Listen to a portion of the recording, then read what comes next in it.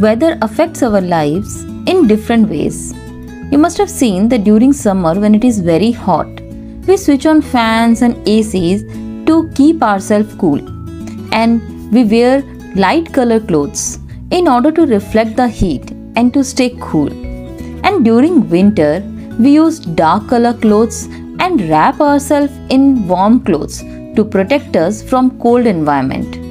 And in similar way, during the rainy season, we use umbrella, raincoat as it may rain anytime and to save ourselves from getting wet. The weather of a place changes day after day and week after week.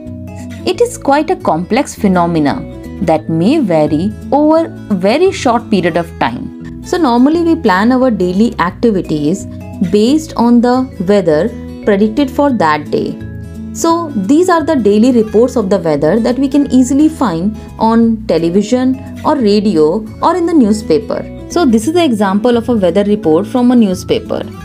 So here you can find the weather report carries information about the temperature, humidity and rainfall during the past 24 hours.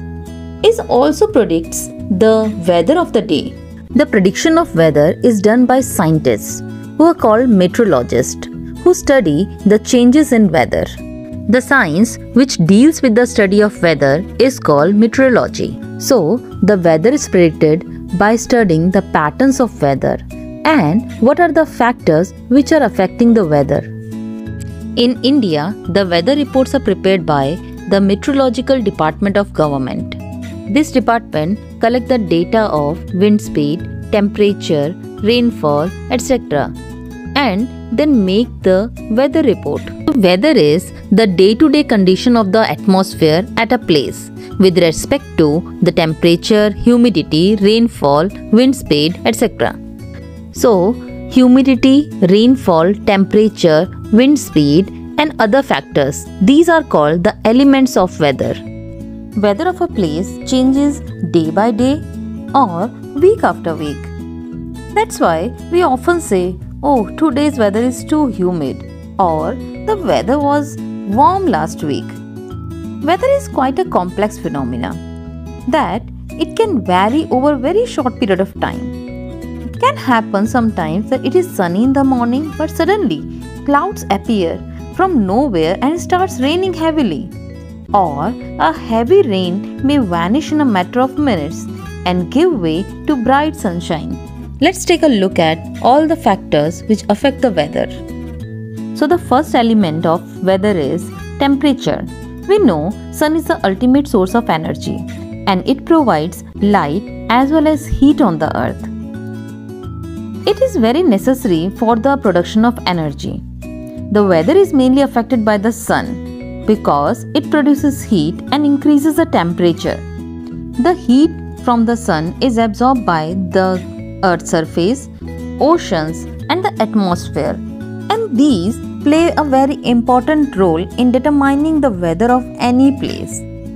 So it is clear that change in weather is caused due to the sun because the changes occurring in the sun's heat will change the atmosphere more frequently. And the time of sunrise and sunset also changes throughout the year.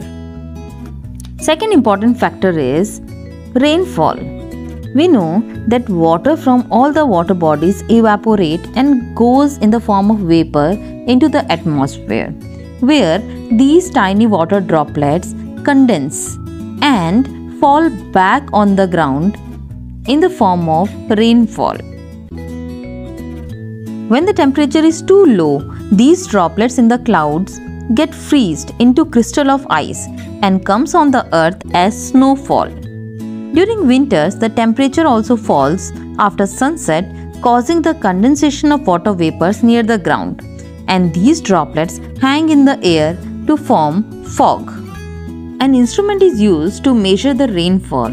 It is called rain gauge. It is like a measuring cylinder with funnel capped on its top, which collects the rainwater.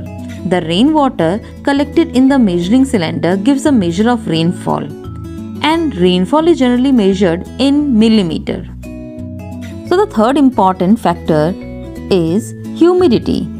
Humidity is defined as the amount of water vapor in air, which causes dampness of air. We know that air has the ability to hold certain amount of water vapor. The capacity of air to hold water increases with rise of temperature and falls if heavy rainfall occurs. The humidity is measured by the instrument called hygrometer. These are also called humidity meter and is used to measure the amount of water vapor in air. Fourth element of weather is wind speed. It is caused due to the difference in air pressure. We know that air moves from high pressure to low pressure, and it usually occurs due to the difference in temperature. Wind speed is measured by a device called anemometer. It is used to measure wind speed and direction of the wind. It is a very important tool for meteorologists to study the weather patterns. Now we know that meteorologists record the weather every day, and the records of the weather have been preserved for the past several decades. These help them to determine the weather pattern at a particular place. The average weather pattern taken over a long period of time, like about 25 years, is called the climate of that place. Different places in the world have different types of climate. If we find the temperature of a place is high most of the time, then we say that the climate of that place is hot. And if there is also heavy rainfall on most of the day in the same place, then we can say that the climate of the place is hot and wet. The average temperature and rainfall of a particular place is recorded annually. It is called the climate chart. Now look at these two climate charts here. The first one is of Jammu and Kashmir and second one is a climate chart of Kerala. So look at the climate chart of Jammu and Kashmir. You will find that the temperature is quite moderate and it receives enough rainfall. So it shows that the climate of Jammu and Kashmir is cold and wet. Now look at the climate chart of Kerala. You will find that it is quite hot and very wet as it receives more rainfall. Now it is clear from any weather report that maximum and minimum temperature are recorded every day. Maximum and minimum temperature are recorded by using a special thermometer called maximum and minimum thermometer. U-shaped glass tube which is filled with alcohol and mercury. The right tube gives the maximum temperature while the left tube gives the minimum temperature. The maximum temperature of the day occurs generally in the afternoon, while the minimum temperature occurs generally in the early morning. That is why during summer we feel so hot and miserable during afternoon, while we feel comfortable during early in the morning. Now we know there are so many factors which are responsible for weather and climate. Hope you learned something new today and enjoyed this learning.